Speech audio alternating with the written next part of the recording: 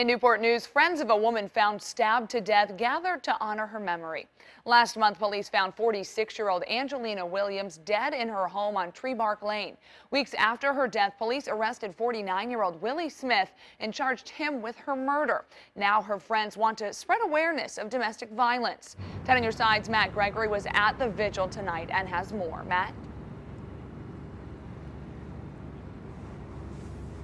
Deanna, this is the Costco where Angelina Williams worked for around 20 years. When her friends, her co-workers, and her family found out how she died and the possible domestic situation that was involved, they marked off tonight to not only remember her, but the realities of domestic violence.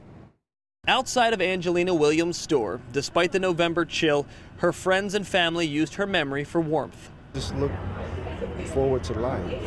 She had so much to live for and so much to do. She didn't get the chance to do it. Songs to remember that love of life, and family like her brother, Tony Miller, to remember the joy she brought to them. But on this night, there's another message. She had recently broke up with her ex-boyfriend, and that was pretty much the extent to it. You know, he wanted to come back. That's not what she wanted. Hampton police say Willie Smith killed Williams in a domestic dispute. For me, I work overseas in Kuwait, so you know, I found out actually the day after. Miller says he wished he was home so he could do something, anything, for his big sister. Until maybe a few days before her passing, nobody thought her situation was that serious.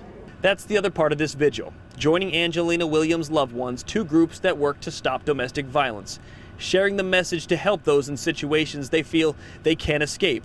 And as the vigil wrapped up, balloons took Angelina Williams' memory upwards and a message to the community on how to stop the violence like this in homes near you.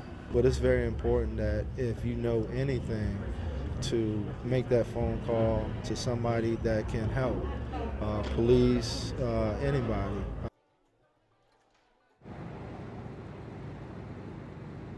Williams' family said that this week is particularly difficult, as it would be for any family suffering a loss. It's the first week that they have to celebrate a holiday without her. In Newport News, I'm Matt Gregory, 10 on your side.